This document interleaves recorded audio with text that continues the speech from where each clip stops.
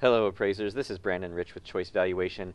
This video here is designed to show those of you who use a Flex MLS system how to set up a custom export so that you can get your data to talk with Spark, the comp importer. Okay, so I'm in ARMLS, which uses a Flex system, but these instructions should work for anyone who uses any type of Flex system for your MLS. So let's go ahead and get started. The first thing you do is you hover over Preferences and then go down to where it says My Exports and left click. And now we're going to create a new export, so we'll click New and you name it, whatever you want to name it. I recommend calling it Spark since that's what you're going to be using it with. Make sure this top button is checked, which says Detail Group Names show in front of the detail name. And also make sure you choose Residential.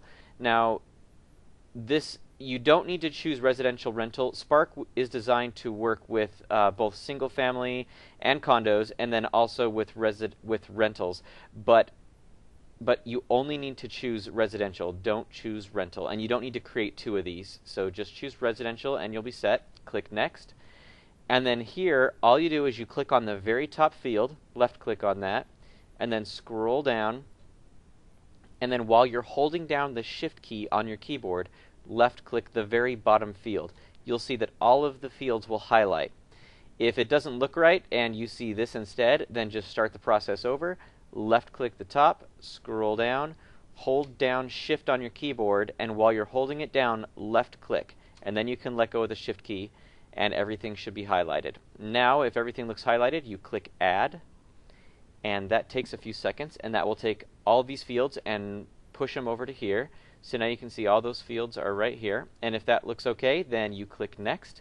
And now this process takes maybe 15 seconds. It's going to go through, take all of the fields that you just put over here and create a custom export with all those fields. So next you should see another screen which looks almost blank, and then next you should see your My Export page, which is this. And now you can see that Spark shows up here. This is the one we just made. And that's all there is to setting up a custom export in a Flex system.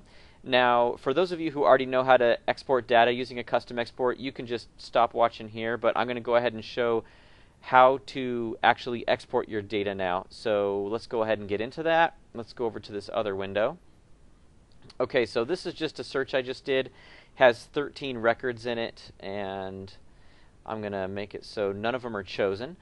And this, you can see this is a rental search, but this works for any type of search regardless of what it is. And I should mention though that this that Spark is not currently, and right now is just before launch, we're not currently working with multifamily properties or manufactured homes, although depending on when you're watching this, that might have changed. Okay, so let's go ahead and do it. So we're going to click Export, which is over here towards the top right. And then you choose Custom Text Export, and from the drop down you choose Spark. And then right here, just type in the code that it asks you to type in and click Export. Make sure you save it. Just when you're saving it, make sure you save it as a file name that you'll remember that it's associated with whichever report you're doing, and also make sure you save it in a folder that you will remember. So I'm just going to call this Test. And I already have one called Test. Okay, and I'm going to show you that one more time just to show you one other different method. So I'm going to edit this search and add more fields to it. So let's just change the date back here. Okay, so this has 34, and I don't want 34 rental comps. So what I'm going to do is go into that search, and I'm just going to choose the 6 that I want. I'm going to say, let's choose these. Let's say I just want 6 of these to actually go into my report. There we go. You can see that I selected 6 by using these checkboxes. Now I can click on Export. And now here, it gives me a different option. Before it just said Export All, but now it gives me an option to export the selected matches. So I'm going to choose that. And it's important to note that Spark allows you to have up to 15 records, or I should say 15 properties per export file. So make sure you don't have more than 15 in here, otherwise it won't work. So choose that.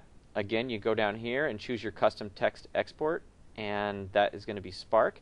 Now I should also tell you that if you do get an error when you're using Spark and it says the file is invalid, It's possible that you just forgot to choose the correct custom text export. A lot of times I'll still forget to do that, and so I'll choose the selected, but then I forget about this part and I hit export, and that is not going to get the right information to Spark, and so it's going to give you an error. So just make sure you choose custom text export, choose Spark, type in your code, and hit export.